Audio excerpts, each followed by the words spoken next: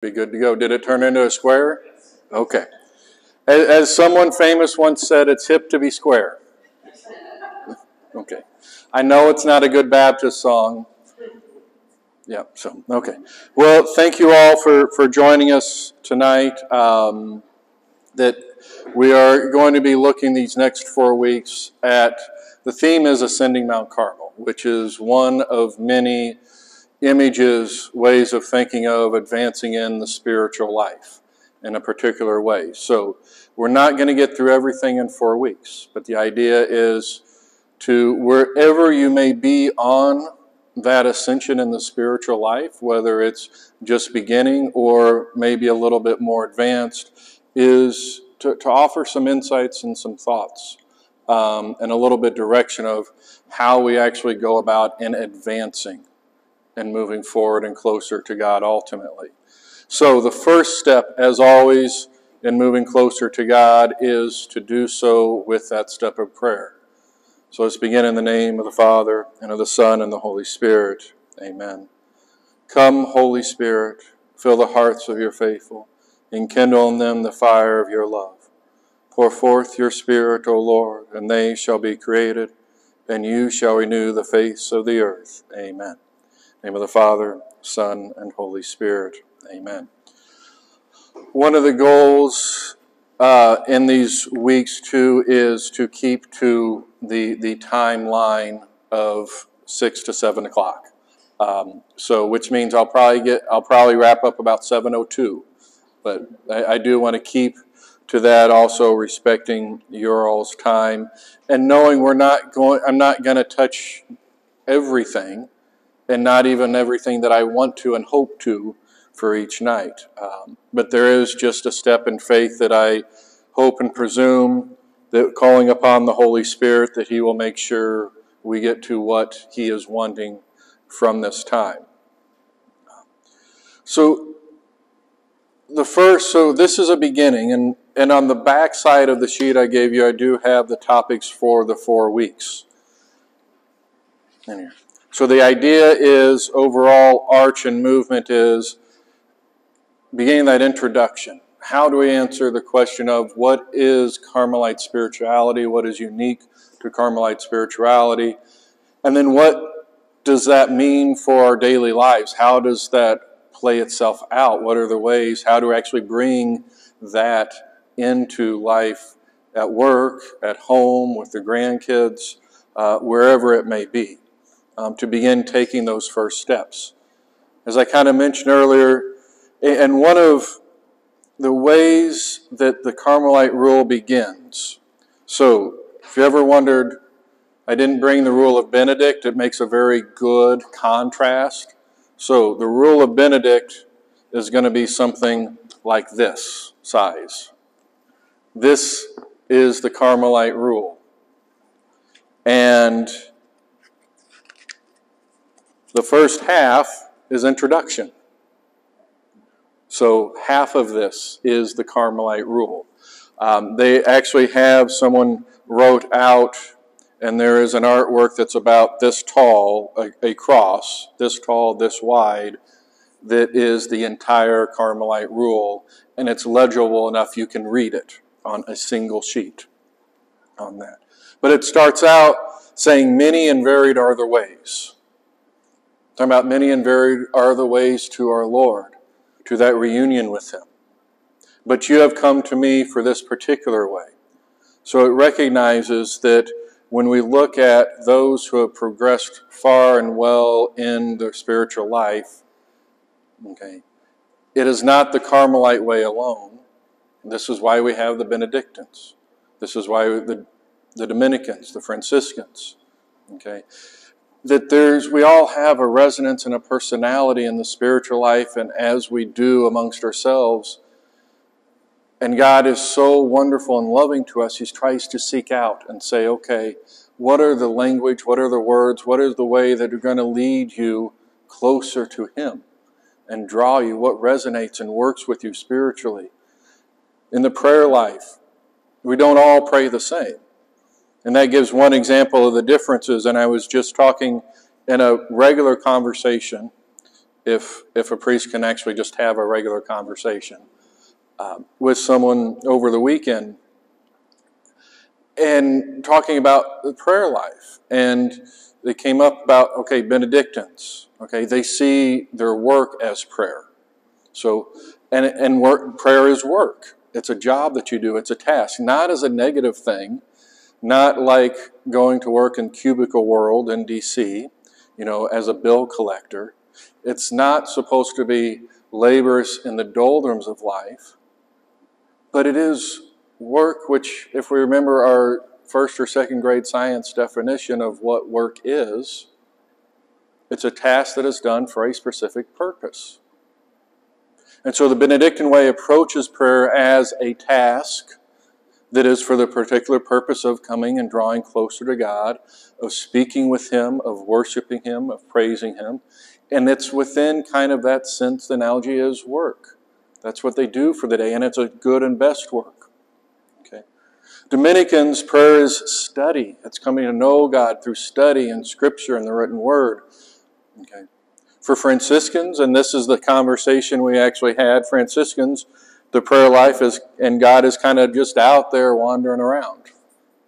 Okay, we have jokes too, we're funny. But there's a reality. There's a reality that you can just wander around amongst creation without an intentionality to it. But if your intentionality is your heart on God, that you will find Him and be in union with Him.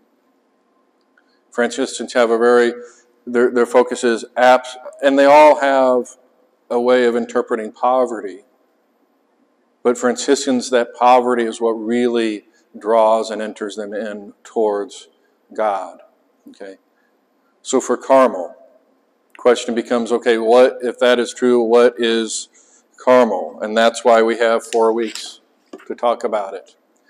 And the way I wanted to share this, so in short, I'm sure each of you is probably familiar with at least one of the Carmelite saints, very likely.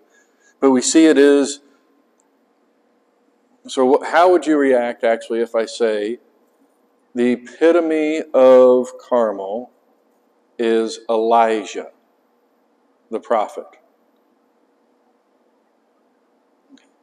That is the Carmelite of all Carmelites. He is actually the one that is credited and named as the founder of the Carmelite order. And this isn't just a joke that we make amongst Dominicans and others. This, and we'll talk a little bit just briefly about this later. This is the book of the first monks that traces the history of the order, beginning from Elijah to Elisha, who inherited from him, all the way down through Mary. Mary was the first Carmelite in Jesus' time, to modern-day Carmel. So what does that mean about what Carmelite spirituality is? There is a deep personal love and relationship. The part of Elijah's life that I think is the epitome of marking this is in the cave, when he retreats to the cave. And it's not an easy journey, it's a hard journey. It's one that at one point he's even crying out for death. There's a real purgation, a real separation from the world. And that God had to bring him to that point to then invite him into the cave. He had to literally flee from the world to the greatest extent, to the last point of his life. And he says, get up and go. And he goes into the cave and he waits. And there's a beautiful painting that shows him at the opening of the cave. And we know the scripture story. He was not in the earthquake, he was not in the fire, and there is that still small voice. And he goes to the front of the cave and he hides his face. And he speaks with God. That very dear, intimate conversation of friendship and being fully in God's presence. Okay. That's an image of Carmelite spirituality and how we get there. So rather than just sticking with John and Therese and Teresa, who are loved most dearly, we can pull this out by looking at the different ways. And one of the ways of seeing the different Carmelite saints, and they have some very different imagery that they use. But it is the same journey, it's the same path, just put into different words. Okay.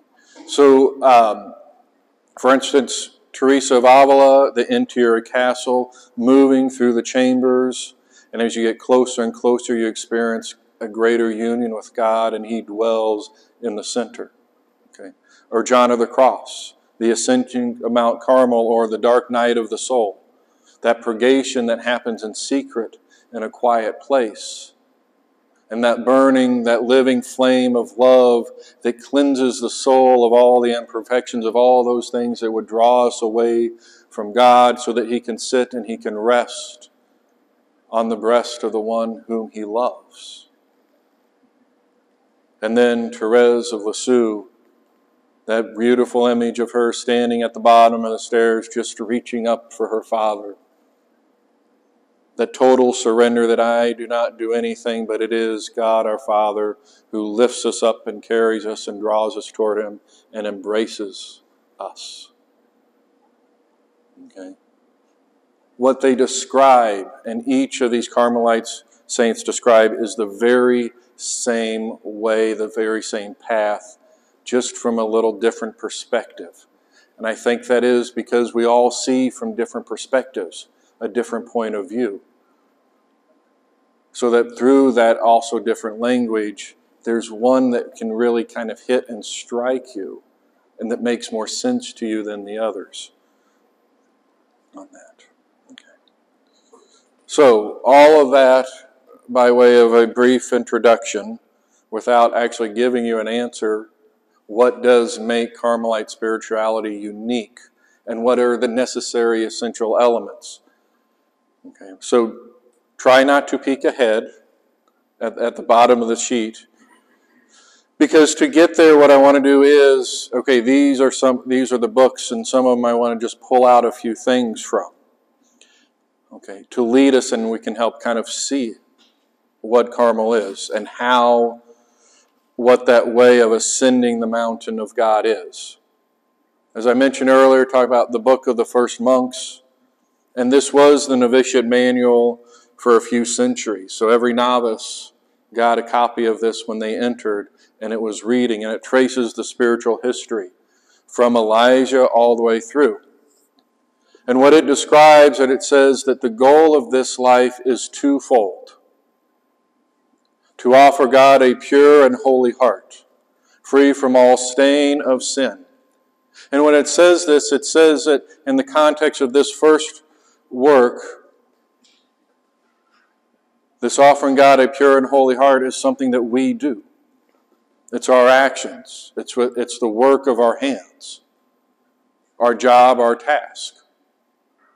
It's entirely up to us what we offer to God. So we find those things in this life that helps to purify our heart.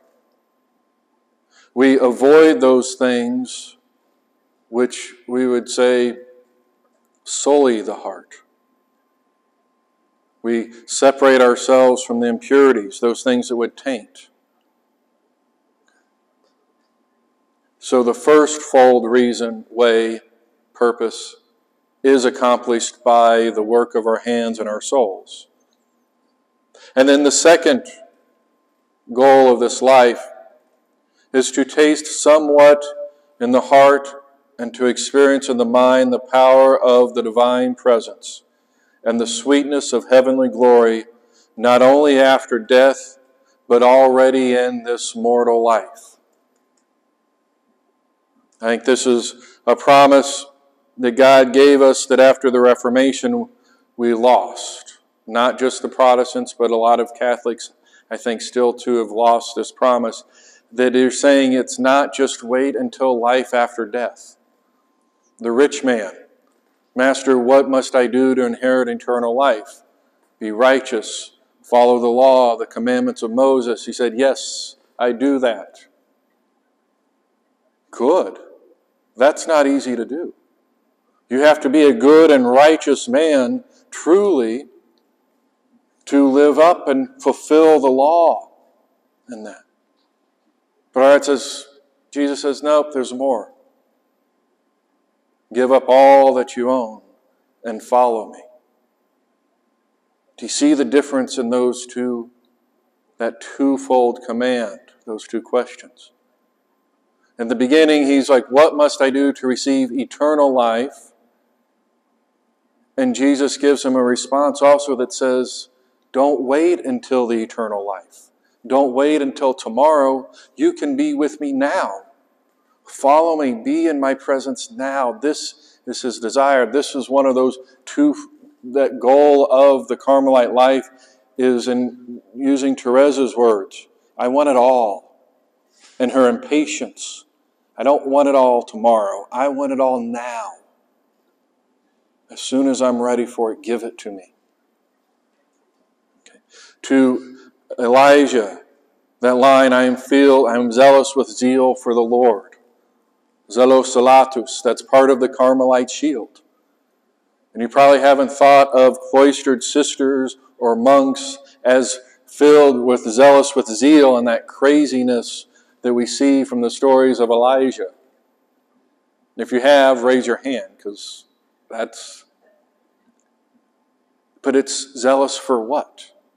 With zeal for the Lord, that nothing can get in our way, nothing can stop us, to pull away, to detach anything that holds me back from a closer relationship and loving God, to be able to passionately say, no, get that away from me. That our vision is only filled with Him and Him alone.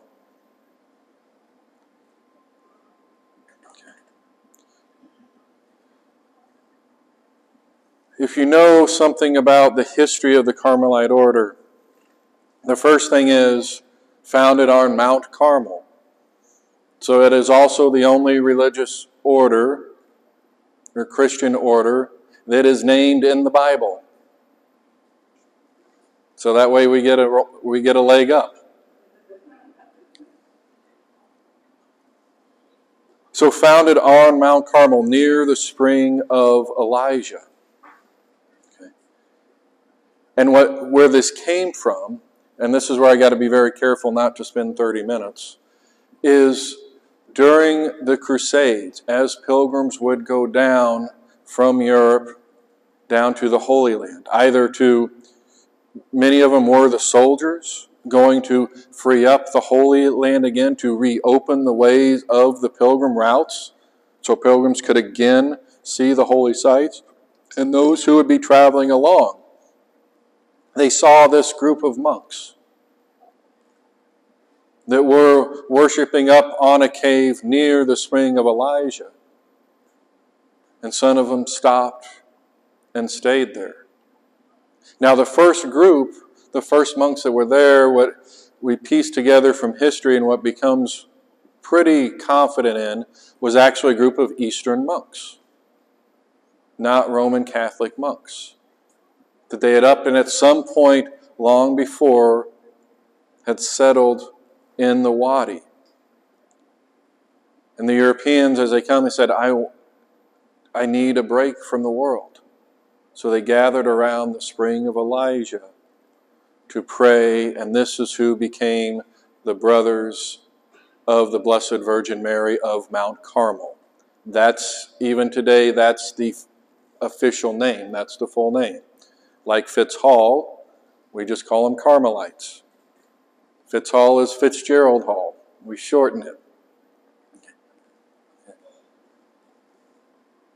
And I believe Fourth Crusade is when Salahadin finally took control and expelled, I think it was the fourth rather than the third, and expelled them from Mount Carmel, wiped them out, drove them out.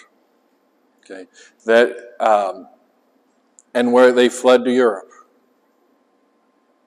And in settling in Europe, they faced a new dilemma, a new problem, because the desert, part of the way of life was pulling back, retreating. going into the silence. Big difference between Mount Carmel and the streets of Paris or London, even in the 13th century. And there are a lot of questions about how does this way of life fit now when we're away from our namesake into the cities. And after a couple hundred years, there was a call because they started losing their way of life and felt like they were getting lax and lazy.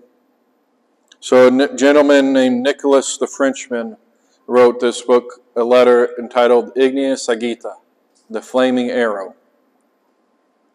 And in that, towards the beginning, he says, now let us apply our minds to a close scrutiny of what it, being our form of life, to find out whether our salvation demands that we live in the desert or in the city.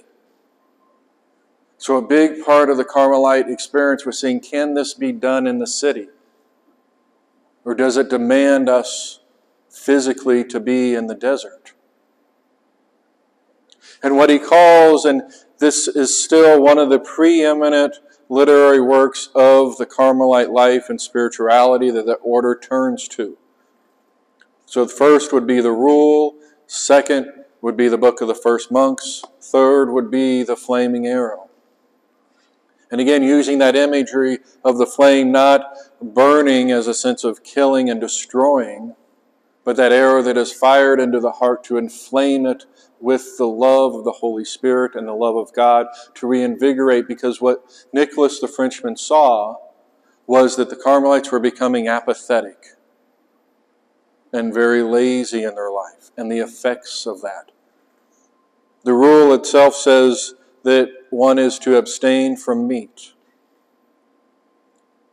Not every Friday, not every Wednesday, not through Lent. One is to abstain from meat. Period. And they weren't doing that. They weren't spending their time in Scripture. They were always busy going out, and Carmelites became known primarily for funerals and preaching at funerals. That is how they paid the bills at their monasteries. Because they understood if we don't have to wait until death for union with God, if we can experience that in this life, and someone who knows that, who the all better to share that reality with people after someone passes. They know the promises of God and have experienced and lived it. So the distractions of the world pull us away from setting God as our target. And the ideas of purgation, of cutting yourself off, so still being in the world. And we can imagine that the conclusion to this question, scrutiny, can we live in cities or must we live in the desert? Carmelites continue to dwell in the cities. So it's a way of life that requires the foundation of the desert, because we need that starting point. We need that establishment. There are times when we need to pull back to the desert, but it's not reserved to the desert alone. It is finding and growing into that so you can have the desert, that union with God, that separation from everything that distracts, no matter where you are. But it takes work, it takes intentionality. It doesn't just happen with ease. Okay.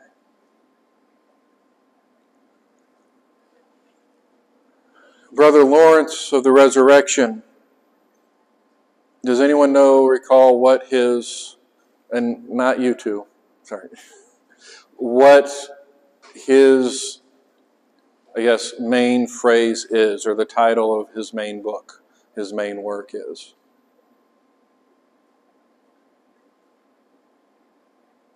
And I said not them because I know that I've spoken it to him. I may have phrased the question in a confusing way, but have you ever heard of the practice of the presence of God? That comes from Brother Lawrence of the Resurrection. That idea of God is present in the pots and the pans. That in everything we do, in every moment, if God, the Creator, is in all things and pervades all things, and all of this exists because He sustains it. If anything is separated from God completely, it ceases to exist. So if that's the case, then no matter what the situation is, no matter what we're doing, if we can be attuned more to His presence in that, okay, then there is nothing but joy in life. But one of the other things he wrote is, throw yourself headlong into God's infinite mercy. There is a part of the Carmelite life, a beginning point of humility, of utter helplessness. That we cannot climb the mountain alone. Again, going back to that life being twofold. One aspect is by our work. The other aspect is entirely God's doing and entirely His work. So throw yourself headlong into His love, into His desire for you. That leap and that jump of faith. Don't let anything hold you back. And again, if anything is holding you back, is weighing on you, is saying, no, I'd really want to do some penance and to fast for others, but not my coffee. Then what Brother Lawrence would say, and the Carmelite would say, is that means you need to give up coffee. That means you need to give up ice cream. If there's anything that you feel like, oh, I want to give this up, but I can't, say, as soon as we say can't, that points the way. I'm not talking about for survival. I'm talking about your desires, the things that pleasure, the things that would keep you from giving fully and zealously to God. So throw yourself headlong into God's infinite mercy. Mary Magdalene de Pazzi.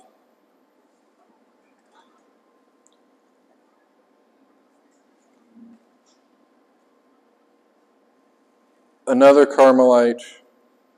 May is a good month for Carmelites too. She is one very, very interestingly, did not actually write anything herself. This book that I compared in size to the Rule of Benedict is a collection of, and it says, selected revelations. So what she was known for is entering into long periods, and one even lasting 40 days, of ecstasies. And during these ecstasies, she would speak. So the novices, they gathered the novices around to write down what she was speaking and what she was saying. How much more humble can you be as a writer, having to let someone else write for you? Not even to remember what happened afterward, to craft it. And what they described and what she did and spoke of at times was a dialogue with the persons of the Holy Trinity. So there would be times when she was dialoguing and speaking with Jesus. There are times when she was speaking directly with the Father, and other times directly with the Holy Spirit in these times of ecstasies. And an ecstasy is a moment when all of the faculties are suspended because our presence has been ripped and pulled into the immediate presence of God. If you can imagine what that would be like to finally come in and see in that beatific vision, we would just imagine be standing in awe, unable to speak, unable to talk, but the Spirit is outside. And it's the work of God that does this. Okay. And what she experienced, Teresa also talks about, and I think I've mentioned this in a homily or two.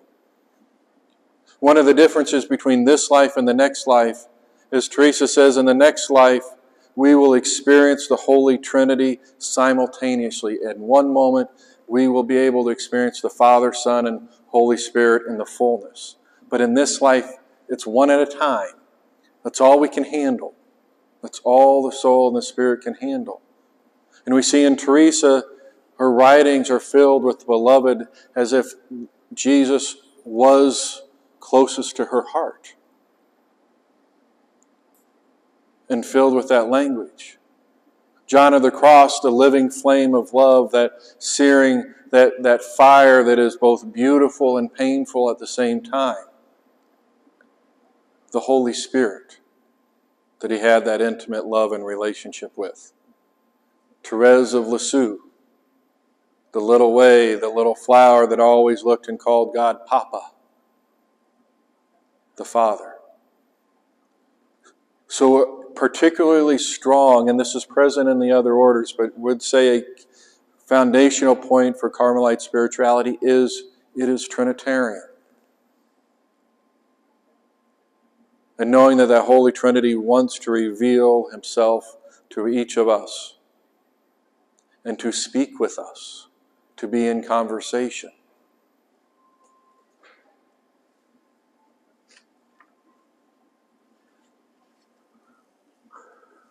Michael of St. Augustine. We finally get back to a smaller piece of work. Okay. Life in and for Mary to be in and for Jesus. Describes a way and other titles have translated as the Mary-form life. That by conformation to Mary, we become conformed to Jesus. Remembering that the Carmelites are the brothers of the Blessed Virgin Mary of Mount Carmel. So seeing that relationship of brotherhood with her. Okay. And he writes at one point, just very clearly and simply, that its love reaches God with and through Mary. So Carmelite life and spirituality, first and foremost, would say is a Marian life. A devotion to Mary above and beyond the other orders. And I think we can see this by the gift of John of St. Samson. How many who has a scapular on now? Okay. Who has a scapular other than the brown scapular on now? Down to one. How many of you know, okay, pop quiz. How many formally recognized scapulars do we presently have in the tradition and practice of the church today?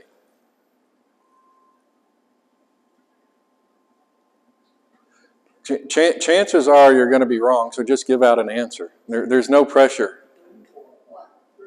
1, 3, 2, 1, 10, 7. Jim's closest. If this was Price is Right, come on down. You did not go over. Okay? Sometimes my brain gets confused on the number, so it's 12 or 13. Okay. And the scapulars come from a connection, so the scapular is what Mary placed on John of St. Samson, the brown full. The Dominicans have one also. Wearing a scapular placed over the shoulders is a sign of belonging to Mary. And the way the small ones developed was because those who are not in the order but around the order wanted to share. The Trinitarians have a scapular. Now I brought this up, but my brain is... there's a scapular of the Holy Trinity, the scapular of the Precious Blood, the scapular of St. Joseph. They all came from this desire to be associated with the order as a lay person. But out of all of those, what's the one that people think of first and have?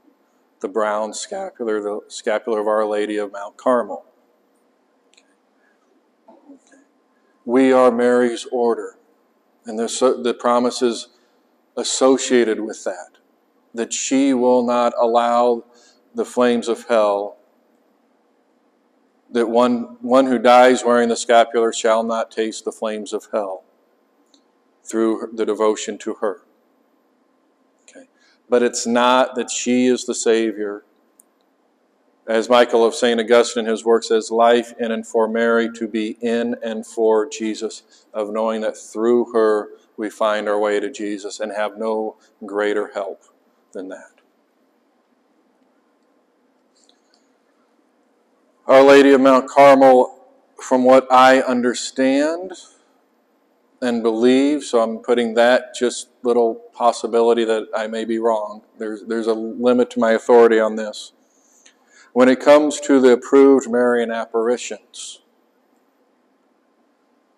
she is the only one that has appeared in multiple occasions. So in the terms of Our Lady of Guadalupe appeared multiple times, but there was one occasion, and at Fatima and at Lourdes. Okay? But appearing in the form of Our Lady of Mount Carmel, she appeared at Fatima and also to John of St. Samson. Okay. None of the other apparitions or images of Mary actually transcended different cultures and times. Okay. So there is, that just tells me there is something special.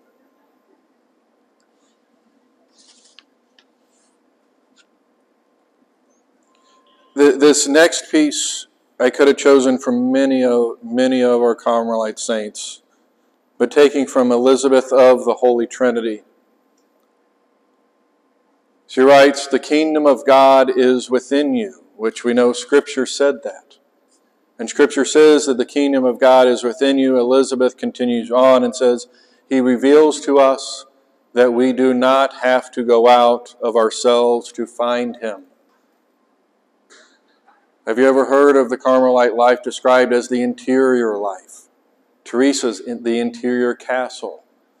In the poem, The Dark Night of the Soul, John of the Cross has a line, in night when all was silent, I went up by the secret way. And he tells us the secret way, all is silent and all is still, is a state of prayer. That my soul, that my senses, all is quiet and still in a time of contemplation. I went by the secret way that is unseen, ascending in that interior life. That the body doesn't actually ascend and move, but the spirit does in that. That we don't actually have to go out and find God. The reason we go to the desert isn't because God physically is there, but it's because the world's not there. The distractions aren't there. The noise is not there. To hear that still, small voice. I'm very tempted to give my Superman homily here. I think that's the first homily I gave that Ray Lynn commented on. So, there's a show several years ago called Smallville. And this puts Superman in the context of when he was in high school and how his powers would have come into play. And he was just growing, and the struggles of a teenager just in high school, but also, if you can imagine, one day waking up and, jumping, but you don't jump 3 feet, you jump 20 feet high. Or you take a step to walk and all of a sudden you're running 300 miles per hour. Okay, through a wall. Okay. When his hearing is coming in, it's driving him insane because he can't control it. All of a sudden he can hear the tiniest of sounds from across town. And you can imagine how deafening that could be, and it was just torturesome. So what does his father do? He takes him into the barn and starts turning on every piece of machinery and equipment, the table saw, the truck, the generator, everything. Can you imagine that? Sound is hurting your ears, just the tiniest sound, so your loving dad turns everything on. Painful, hurtful. And then he stands on the other side amidst all of that noise.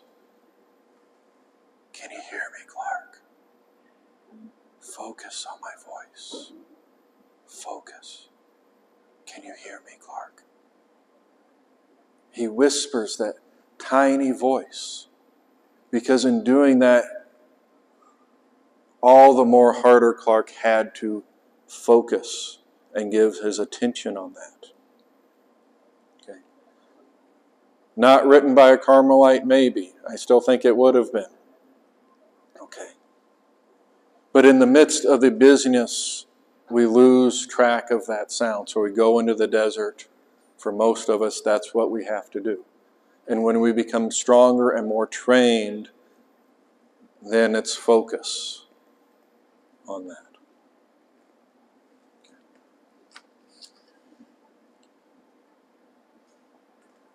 So again, part of Carmel is you do not have to go out of ourselves to find God in that revelation. Teresa also, when she talks about, does her exposition of the Our Father includes, thy kingdom come on earth as it is in heaven, on earth the kingdom coming into me and dwelling inside of me. Edith Stein, who wrote The Science of the Cross.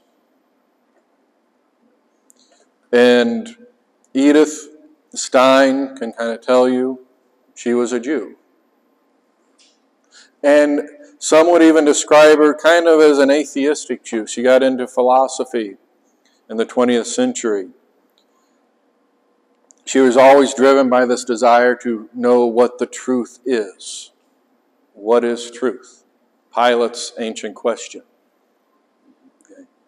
And it was not until she was handed the work of John of the Cross, she stayed up all night, read it, the next morning said, this is truth. And she found Christ through the cross. And to call it the science of the cross, how much does that say to our world today that wants to pit science and faith against each other? To say the cross is very scientific, that means there's a methodical nature to it. There's a natural nature to it. That again, we can go back to what I just said about that image of, turning on all of the noisy equipment and causing that pain in order to get to the focus. That there is a natural redemptive quality of suffering, of hardship, which comes as a conclusion of salvation could only come through the cross, and science and logic and reasoning tells us this and confirms this. Just like Thomas Aquinas says that you can come to the conclusion that there is a God by reason alone. If you think logically, rationally, there is only one conclusion, and that is there is a God and He loves us. Reason tells us that salvation could come through no other way than the cross. So if we are on this road to salvation, all of the elements that were present in the cross must be present in our life also. Christ Himself said, you must take up your cross and follow me. There is no other way to follow Him. Okay. And that does come with suffering, with hardship, but not fruitless suffering. It's suffering for a purpose. What is it for? The salvation of others, the redemption of others. Okay. There is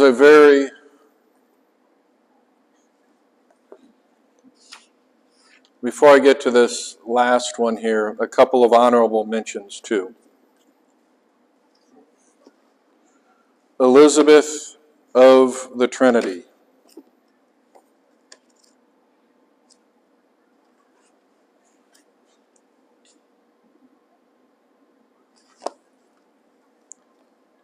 Sorry, not an honorable mention because she was already mentioned.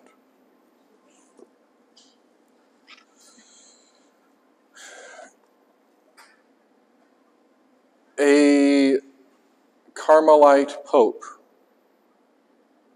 Who was the Carmelite Pope? I have his book in my hand. So really, truly existed.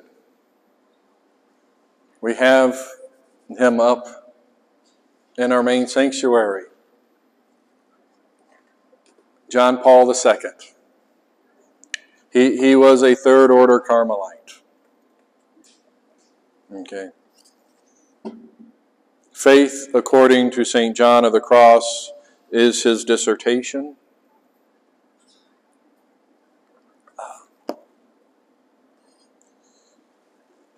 And the reason I bring him up in that idea of suffering and the redemption is, if any of you are familiar with John Paul II's teaching, particularly for the elderly, the infirm, those who are homebound or suffering from long illness. Okay. And this I became familiar with when I was working with the Little Sisters of the Poor in Cincinnati, because they had pamphlets with all of his quotes to give out for the residents there. What he talked about is all of the pain and the suffering that is being wasted rather than offered in prayer. So part of the Carmelite life is embracing the suffering, because it can have a twofold purpose. Okay. The first is, as John Paul II said, this is for the redemption of others, particularly if there is someone who is away from the faith and fallen away. Just as Christ died on the cross for the sinners to draw and redeem those who had fallen away, so our pain and suffering can be offered for those who have fallen away for our intention. And the reason why are there so many people who can now spend years in hospice and can't even get out of bed? They say, why the long suffering? Why won't God just let them go? Why won't they let them die? Because they're wasting their time here. They're doing nothing. John Paul II says they're not wasting time. God has actually chosen and said, I want you, your work's not done. It's that work of prayer. That their prayers are so invaluable. He's saying, I want to give you this opportunity to give this great gift to the world. So yes, linger on for weeks, for months, because in all that time you are offering some of the most effective prayers that the world needs. So the first effect of the suffering, that twofold purpose, is for the redemption of others. The second is for our own purgation. It is a result of our own impurities being burned out. Okay, the same effects of purgatory. So rather, instead of waiting until the end, let me experience God now. Purgatory prepares us to go from this life to the next life, so let me do my purgatory now. Okay. And the thing about it is, if there is impurities in any material, when they are burned out, when they are taken out, when they are cut out, it hurts. Suffering is not a punishment from God. It is the natural effect of becoming holy. And those parts that our souls may still want to cling on to. And God loves us so much that He will rip it out of us. Not at a point that will destroy us. And John of the Cross talks about, why is it a process? Why doesn't He just purify? Why didn't He purify me on the day of my baptism? Or even on the day of confirmation as a college student, when I said I love the Lord, I give my life to Him. Why did it still take years? Because if you take a piece of wood that is almost entirely dead and still has a little bit of green in it, and you burn off all of the dead, you destroy the whole peace, and whatever life was still there.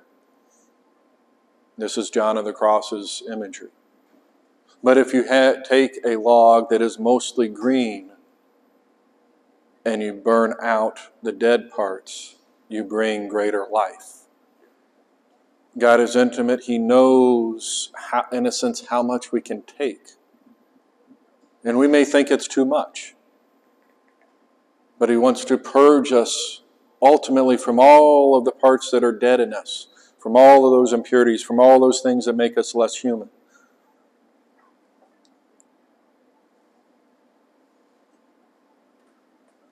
There is also a phrase, so perfection, the way of perfection, is essential to the Carmelite life, but in case I can be accused of being partial and always siding with the Carmelites, it's not a Carmelite image. It's not an invention or creation of the Carmelites.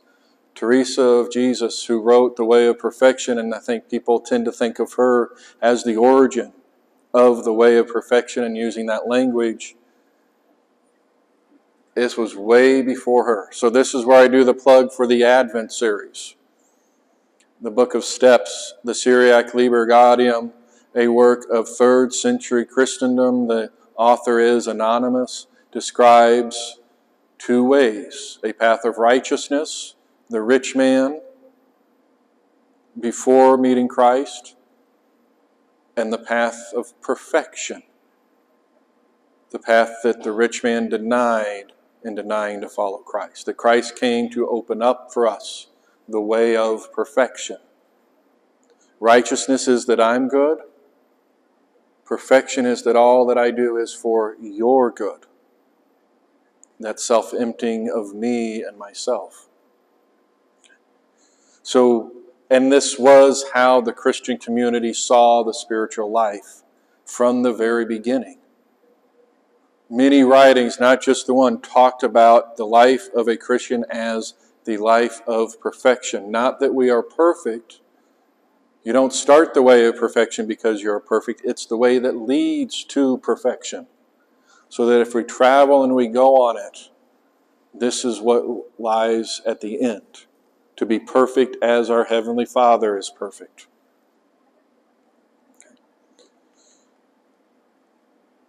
The other, because the point to that was not to describe perfection as quintessentially Carmelite, but there's also one that shows up that I recall seeing it in Brother Lawrence of the Resurrection, and John of the Cross, and Teresa of Jesus, I think in Elizabeth of the Holy Trinity as well, and there are some other places. The idea of, you tricked me, Lord. You duped me. Here I thought I was following you, that I was chasing you. John of the Cross talks about the passive night of the soul. That we spend that first time, the first period of the night, thinking that we have to go and find God. That He is something that we attain. If I just act rightly and correctly and I pray right and I mark all of these boxes. That if I don't have God perfectly in my life, that means there's something I am wrong, that I did wrong. If I'm not feeling that consolation, that great joy and peace during adoration, if I'm not in a state of ecstasy or almost ecstasy, then I have done wrong. That's where we begin this life.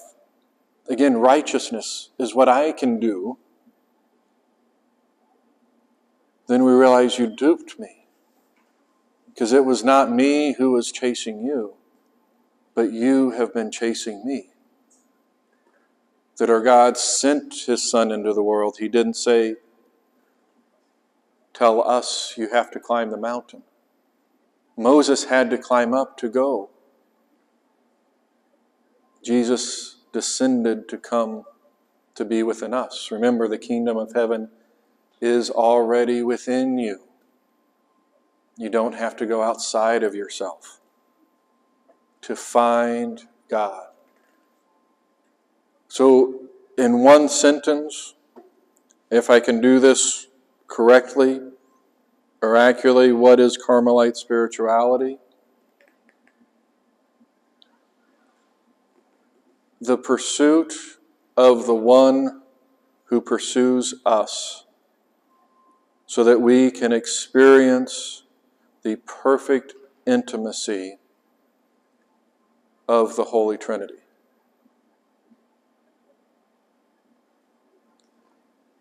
Don't ask me to repeat that. You can check the video when I get it up through the My Parish app here. Hope probably be late tomorrow or Wednesday. But I do want to just touch and go through these things, and I think we are going to hit about 7:02. I think I was right on that. But at the bottom, thinking about what are the essential characteristics of Carmelite spirituality. So to know what is essential to the way and the aspects that set it in a sense apart and the different emphases from the others is one, a relationship with the Holy Trinity, very explicitly with the Holy Trinity. Say Dominicans, it would be a relationship with the Word of God and Scripture. Franciscans, the Holy Spirit. Okay. Carmelites would say, here's another, I want it all. I don't know. Holy Spirit, not enough for me. Father, not enough for me. Son, not enough for me. I want you all. Okay. So it's a relationship with the Holy Trinity. It is an intimate union with the Beloved.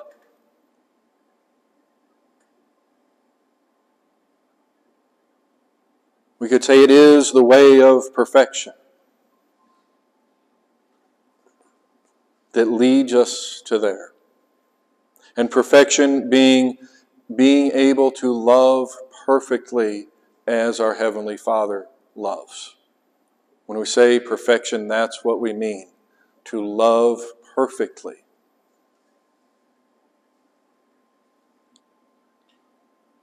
It is finding God in the silence of the soul, which is the hidden way.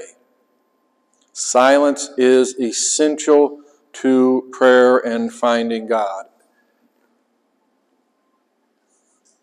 It's not just something that some people prefer. A degree, a measure of silence is essential. It is recognizing the presence of God. Being able to say thank you to God in every circumstance for everything. Thank you, God, thank you, Lord, that these shoes are a little bit too small and it feels like it cuts into my little toe.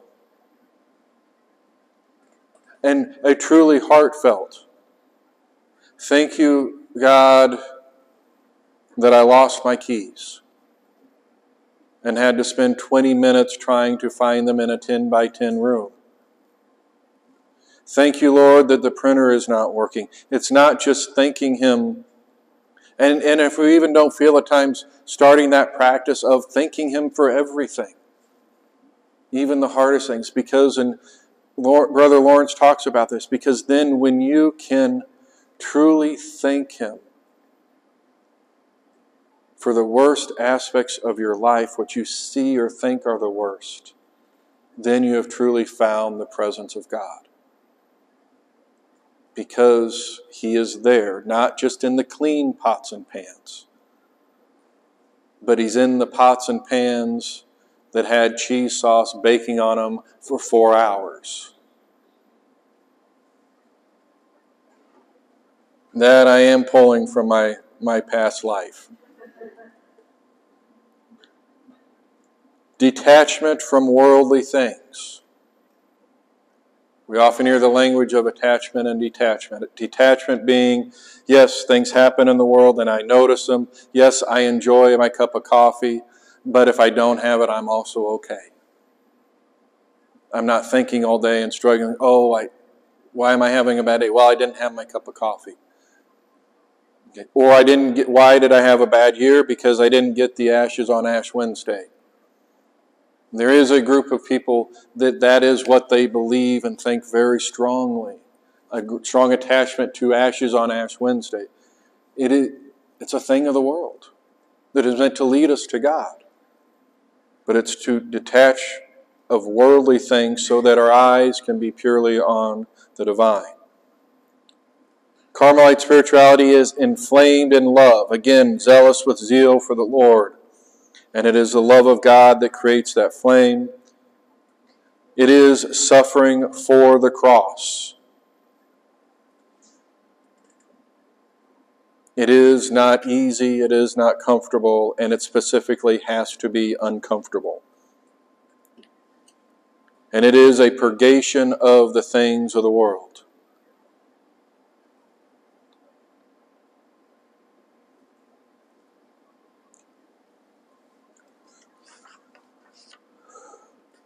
So next week, this was a broad overview, and I think I hit a lot of the different tendrils. And the reason I recommend and good to have the Carmelite tradition, if you've given a quick perusal, you can see, or just a quick look at the table of contents, this draws from, it includes a summary of, and then excerpts of works of many of the saints of Carmel. It's an introduction to many of them. So a beautiful starting point. Some that you may have not heard. No. Okay. So next week, narrow it down. So looking at the three primary ways and what people think of and images of the spiritual life and the ascent of Mount Carmel is the way of perfection. So it's perfection, the ascent, and the little way. So looking more at Teresa of Jesus, the way of perfection, what that looks like, how John of the Cross describes the ascent of Mount Carmel, his philosophy that's been built into that. Okay. And then the little way of Therese of Lisieux. And hopefully, too, not just seeing those individually, but also how, even though it's described in a different way, it is the same way. It's the same God, the same relationship that they discuss and show just in different words and with a different person of the Trinity. Okay, one or two questions. If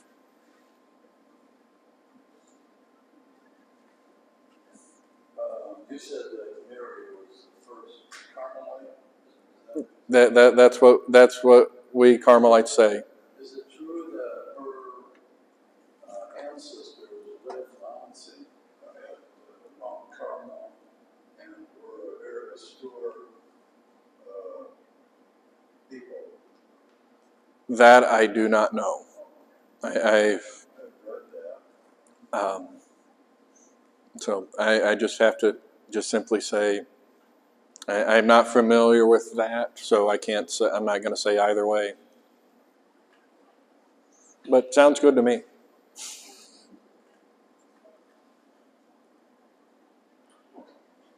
Okay.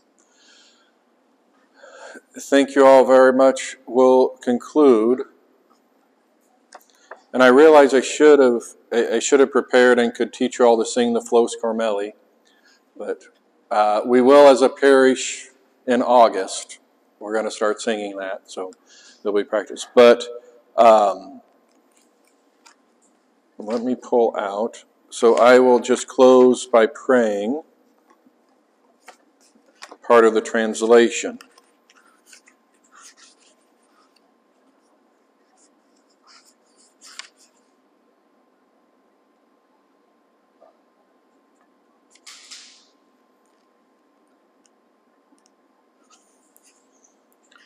In the name of the Father, and of the Son, and of the Holy Spirit. Amen.